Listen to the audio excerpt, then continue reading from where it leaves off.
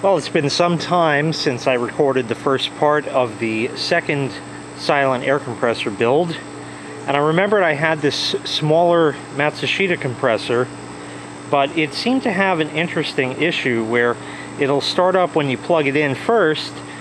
When you unplug it and then plug it back in, it won't start. Now this unit has some sort of capacitor on it over here, and first of all we'll give it a test to make sure it will run. It's all hooked up as it was.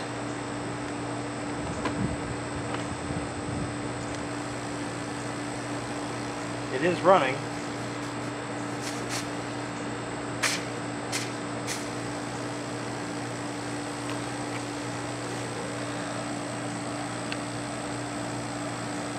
It definitely runs, as you can hear.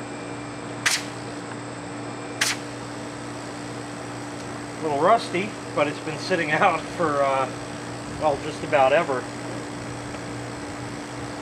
If I unplug it, it stops. I plug it back in, it just hums, and it won't start. So I'm wondering if perhaps this doohickey over here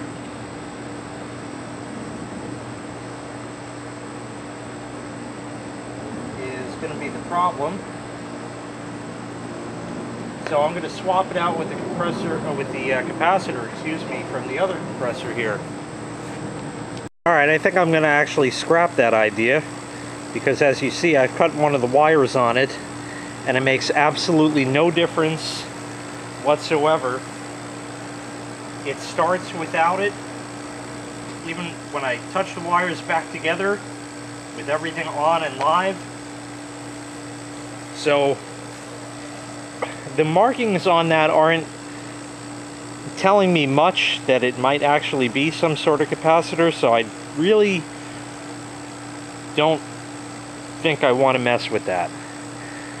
We're going to use the other one there, which is what I thought I was going to do from the get-go. I may still hold on to this one yet,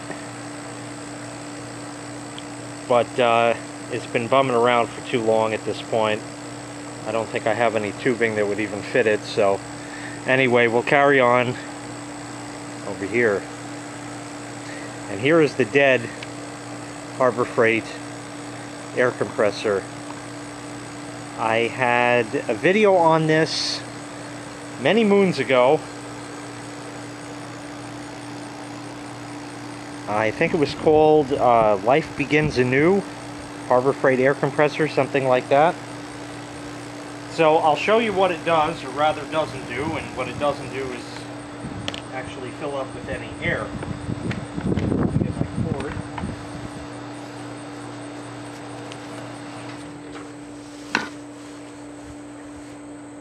Put it in the off position to start with, plug it in. It's currently at about 80 pounds, just about, and it runs, but it has no load on it whatsoever. It's like completely freewheeling in there.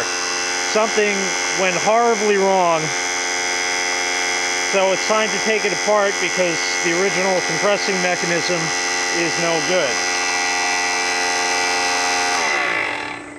And you see how long it took for it to actually spin down. Alright, so for this there's 6 screws that you take out.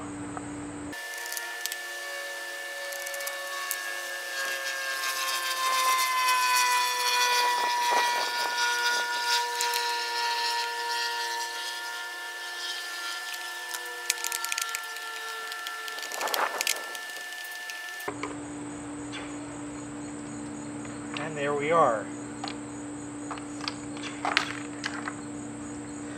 Alright, we don't need the switch.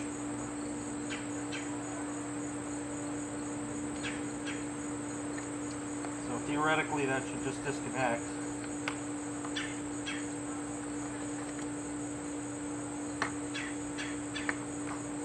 but it looks like the terminal is on there too good for now, so skip that.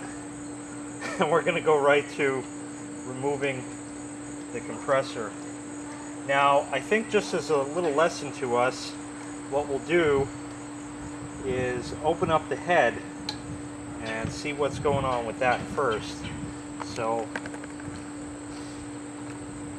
I know I had opened this in the past, and it did not look like there was anything obviously wrong.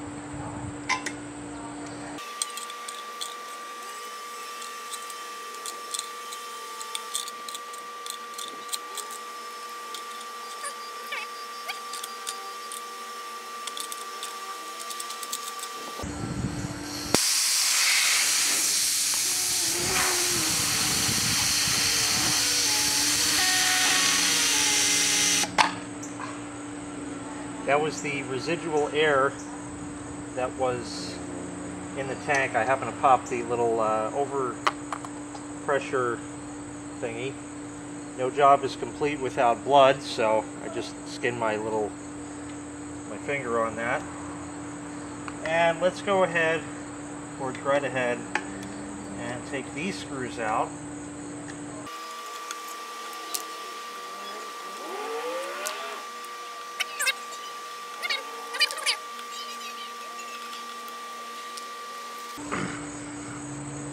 Here's the top of the head.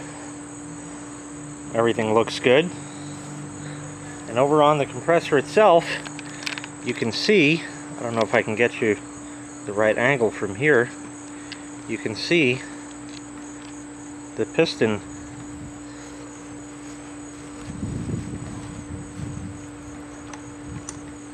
Here's the sleeve, the cylinder wall. You can actually see the scoring. I'll show you in a minute. And there's the piston. Ooh, look at this ring.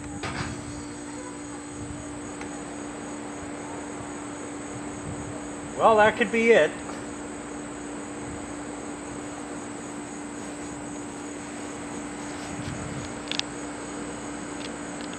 Look at this piston ring. It's supposed to be split like that. See if it'll focus a minute. There we are. And it's made out of like nylon. But even with all of that, and I think I showed this in the other video, look at the scoring in the cylinder wall. Pretty nice.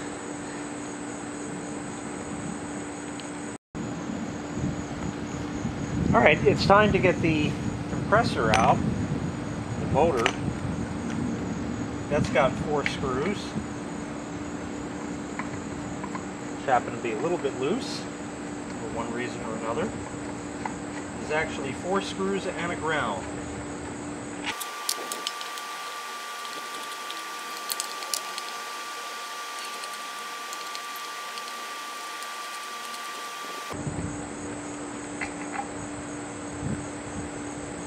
Ground can probably stay.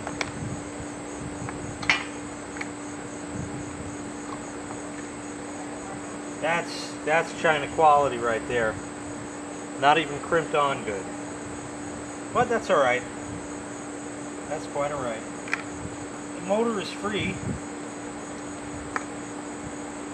There is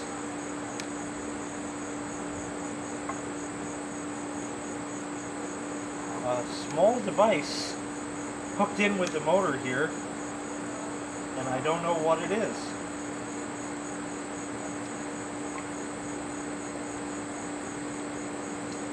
I'm going to take out the strain relief for the cord.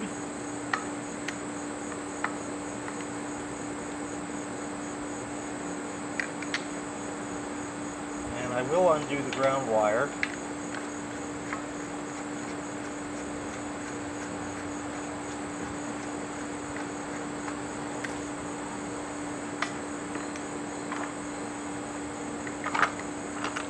That's almost everything. but there's still a number of screws holding this on. It looks like 3. Because I don't know if I'm going to be able to use it or not, so I'm going to remove it for now. I should theoretically be able to reinstall it should anything change.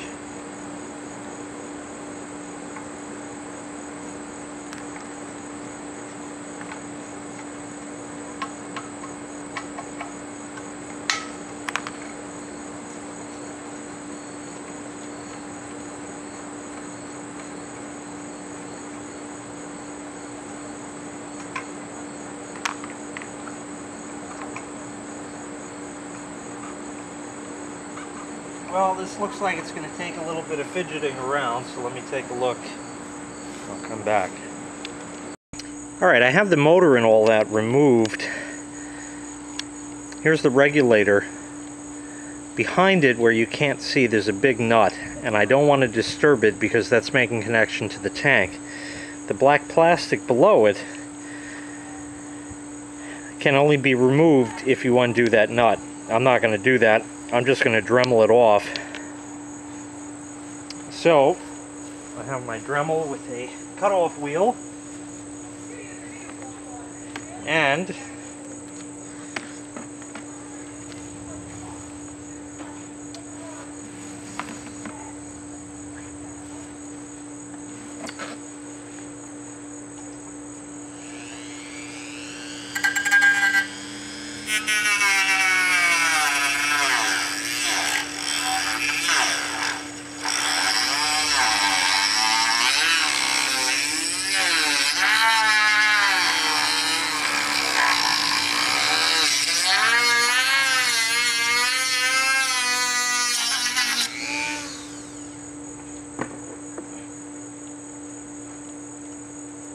okay, that definitely cut through it, but we're not all the way. I'll try.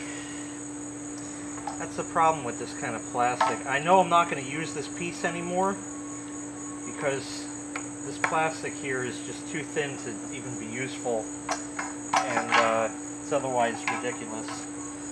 So I'll just keep cutting here. I won't bore you with the details of that, and I'll show you when I have it off. Okay, and there is the bare tank that I can now go about fitting the new compressor to.